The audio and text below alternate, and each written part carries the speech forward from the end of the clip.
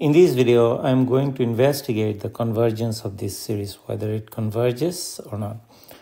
The series is summation n is equal to 1 to infinity 2 over n plus n squared. And I'm going to go ahead and use integral test to find out whether the series converges.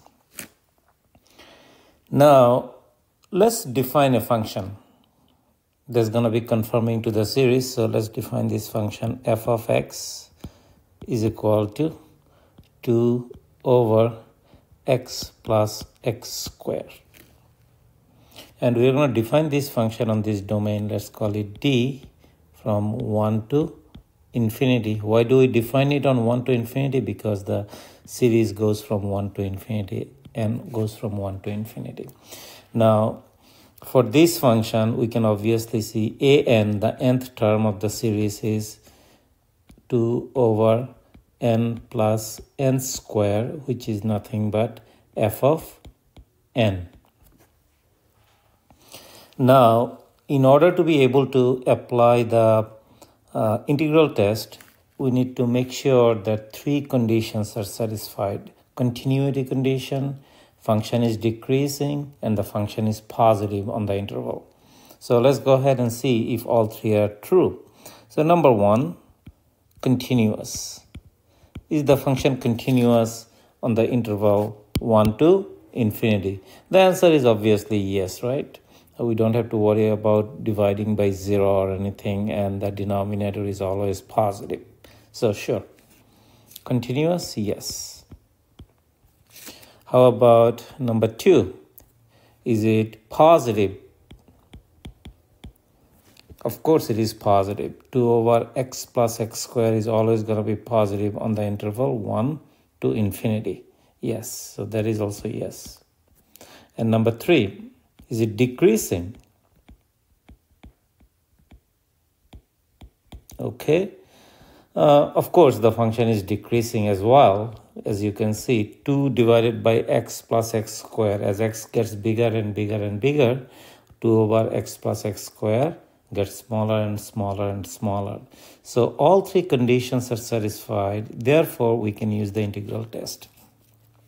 When you are applying integral test, make sure that you check all three conditions. If 2 of them applies, the third one doesn't, then you can't apply. Or another way of saying the same thing is that all three conditions have to be true before you can apply the integral test. So let's go ahead and find the integral of this function on the domain. So from 1 to infinity, 2 over x plus x squared, which I could write it as limit t approaches infinity, integral 1 to t, 2 over, I could factor out an x times x plus 1. And of course, there has to be a dx here and a dx here. So there is a little bit of side work that we have to do. We kind of have to go ahead and break it out into two pieces. Okay, what it is, use the partial fraction. So 2 over x times x plus 1 is gonna be, let's say, a over x plus b over x plus 1.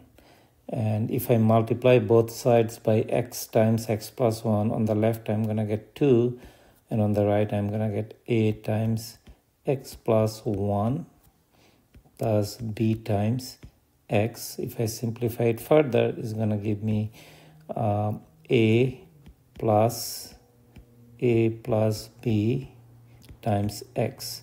Now, if I compare the coefficients on both sides, I can see obviously that a is equal to 2 because a is the constant term. So a is equal to 2.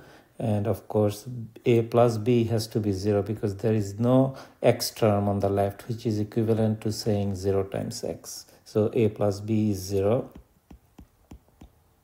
B is equal to 0. That implies that a is equal to, b is equal to -2. because b is equal to negative a.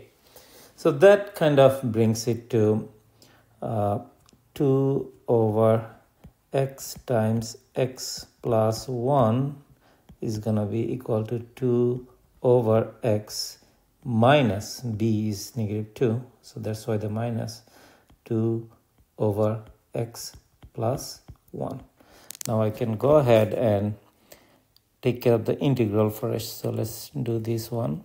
2 over x times x plus 1 dx, and that is going to be equal to integral. So let's take the 2 outside. Dx over x minus integral. Again, let's take the 2 out. Dx over x plus 1, right? Now let's simplify it. It's going to be 2 times ln of x minus 2 times ln of x plus 1.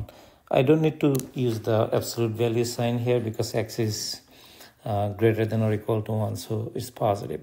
So this is going to be the same as 2 times ln of x minus ln of x plus 1, which by using the natural logarithm properties, we could write it as x over x plus 1.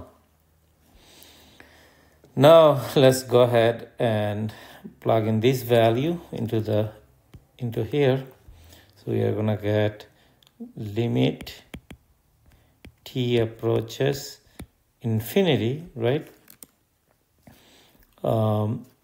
Integral 1 to t is going to be this 2 times, let's put a parenthesis here, 2 times ln of x over x plus 1, okay?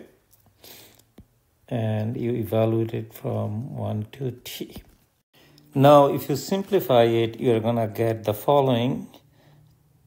Limit t approaches infinity, right? 2 times ln of t divided by t plus 1, right? Minus 2 times ln of 1 divided by 1 plus 1, or ln of 1 half. This is nothing but a constant, right? We could simplify that. Now, what happens to this guy? We have to investigate the behavior of ln of t over t as t goes to infinity. So I could kind of rewrite it a little bit. Limit t approaches infinity, right? Let's take the 2 outside. Ln of t over t plus 1, I could write it as 1 over 1 plus 1 over t, all right? And this term doesn't have any t involved, so I could just write it as 2 times ln of 1 minus ln of 2, because ln of 1 half is ln of 1 minus ln of 2.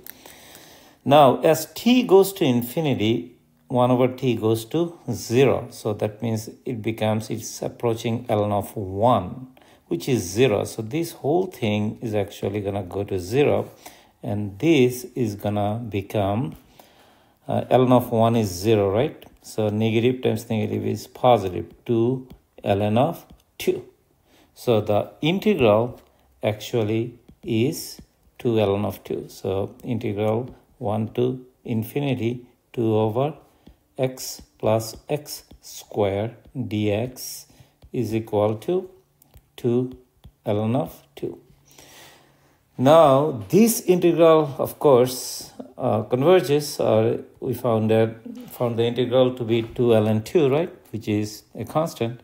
Since this one converges, so does the series. So the series summation n is equal to 1 to infinity 2 over n plus n square does in fact converge.